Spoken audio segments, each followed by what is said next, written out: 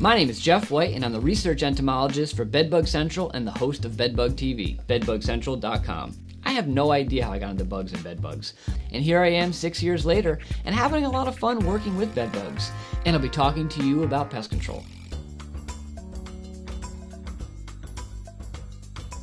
You might ask yourself, when are bedbugs going away again?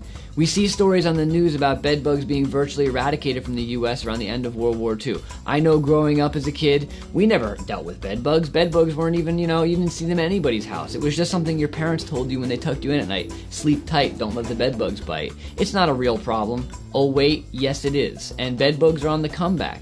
We had pesticides back at the end of World War II that we don't have available to us today. Residual pesticides.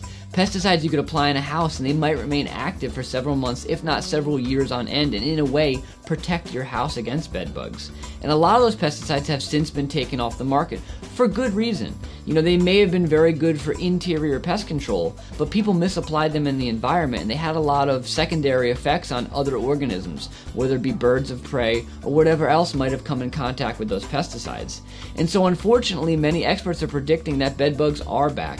They're probably here to stay, at least for a good portion of time. We don't see any silver bullet on the horizon, nothing that's just going to eradicate bedbugs, anytime soon. We look at other insects. We haven't been able to get rid of cockroaches. They're still around these days. We've been battling them for thousands of years. And so I think we got lucky with bedbugs back at the end of World War II, and I think there's a good chance that they are here to stay. We're going to have to deal with this. There's no silver bullet. And so what I can recommend is to get educated.